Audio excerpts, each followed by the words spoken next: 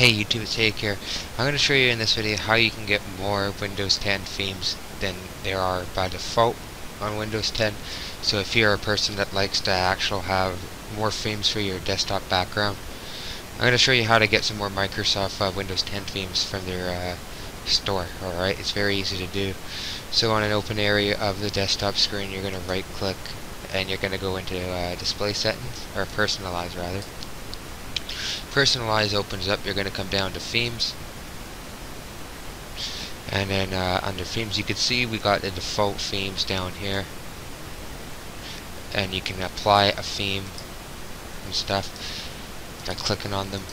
Now that's really good for the default features. Some people may want other themes than just the default themes. Well, you can go to the theme store where it says get more themes in the store, and then you can actually come here and choose a whole bunch of more themes. I'm pretty sure a lot of people know about this already, but you'll be surprised at the amount of people that don't know about these custom themes that you have on here, different themes, and they would find my video here useful. So you can just get whatever one you want by clicking on them, and click on get, and that will go ahead and that will actually install that theme.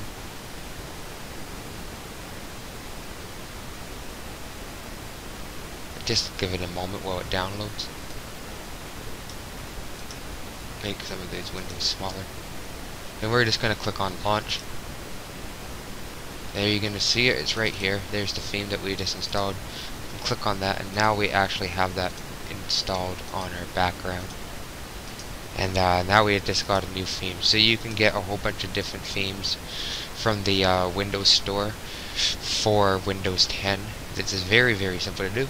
And if you enjoyed my videos, remember to comment, rate, and subscribe.